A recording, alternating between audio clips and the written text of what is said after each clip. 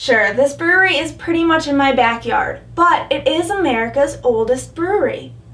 What am I talking about? DG Yuengling Son, otherwise known as just Yuengling.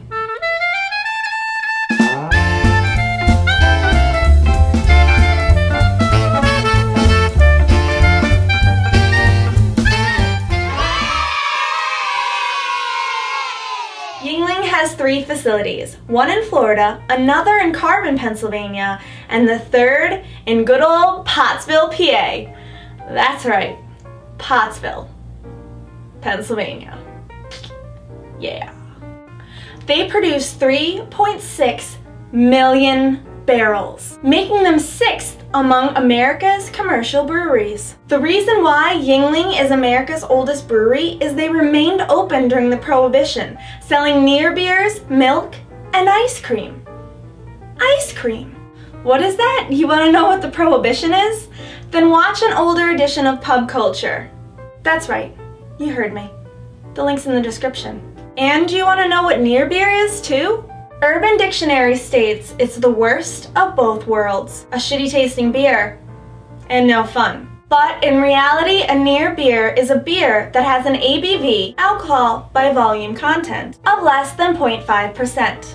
Yuengling's most popular brew is their traditional lager, otherwise known as just lager.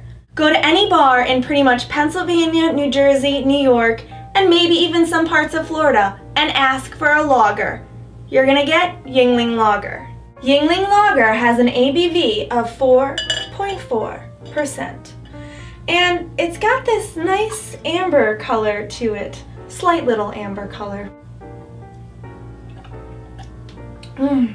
It's a good beer. It reminds me of backyard barbecues and sunsets on the hills of northeastern Pennsylvania. Excuse me, I have a tear in my eye. I guess you could say I have a soft spot for Yuengling Lager.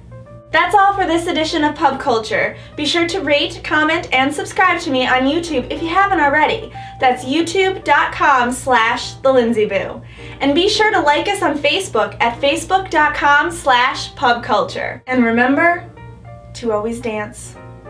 Dance like you've never danced before. Dance party, party in my pants. No good, but I'm still dancing. Still dancing. This is how I dance. Ooh, ooh. Not wearing any pants. True story. True story. Why am I still holding this screwdriver?